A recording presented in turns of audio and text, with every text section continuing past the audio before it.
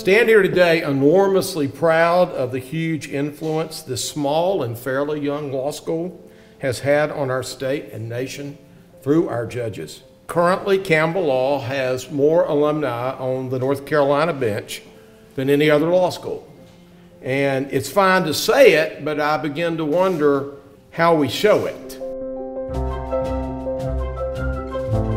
You know, I can't help but feel a tremendous amount of gratitude when I look at the display of the 142 Campbell lawyers that are judges. That is amazing when you think about how much older these other law schools are than Campbell and the amount of progress that we've made in such a short time. In my own court, the Court of Appeals, we have 15 judges, and 1/3 of our judges are now Campbell judges. Every day when I walk through those doors, I read this. What does the Lord require of you?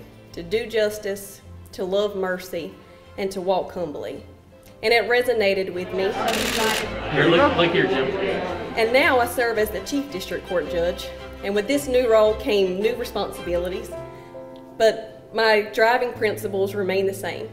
Micah 6:8, to lead with purpose. And that's another Campbell principle. I know each feel a deep sense of gratitude for the opportunities that this school has made possible for each of us, that have led each of us to have the privilege of being on this wall. I'm overwhelmed. I can't even begin to tell you. This is awesome.